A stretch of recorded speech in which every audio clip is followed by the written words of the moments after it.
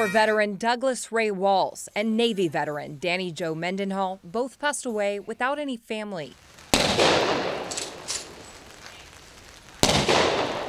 They're considered unclaimed veterans. But as the speaker said at today's service, unclaimed doesn't mean unloved. Hundreds of people showed up at their funeral to make sure their sacrifice for this country was honored. Because otherwise we wouldn't have the freedom to do this at all.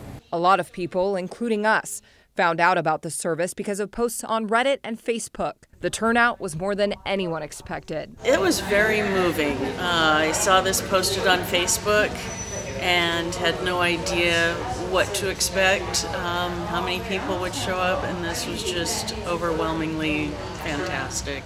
With no family to accept the burial flags, 2 community members stood in their place. 10-year-old Cyrus Fawcett, who's a member of the Young Marines, accepted the burial flag for Walls. It was fun.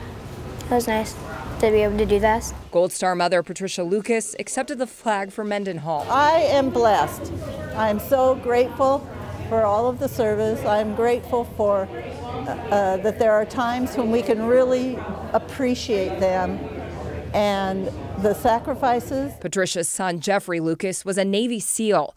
He died in 2005 when his helicopter was shot down in Afghanistan. The things that you give up to be in the service, I don't think people really realize all the time how much it costs until this is the ultimate cost. So I'm just grateful, and I am so happy to be here today. Patricia said it was heartwarming to see how many people acknowledged that sacrifice today by showing up for 2 veterans they didn't even know. Lincoln Memorial Funeral Home and Dignity Memorial Homeless Veterans Burial Program took care of the costs of today's funeral.